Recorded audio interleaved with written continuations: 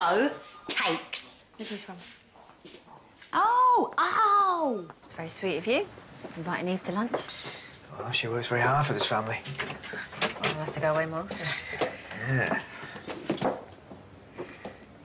Right. Unpacking. Unpacking? Wait. Dad. I gave him till next month. I told you I wanted them out. Nish.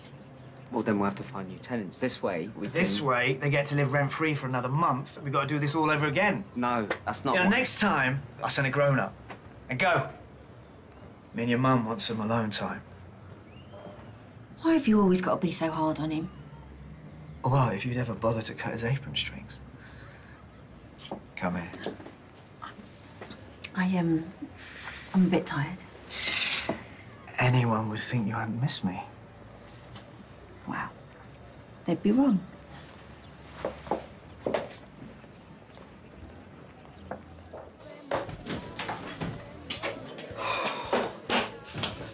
Eve, have you wound him up? Birthday boy?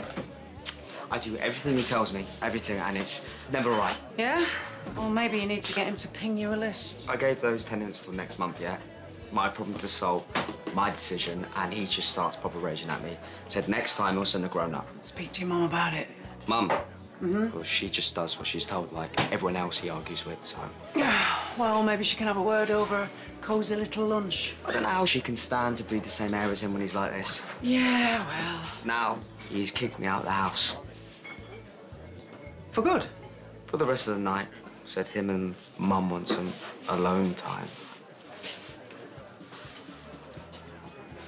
Did he really say that? It's bad enough having a bedroom next to them, so...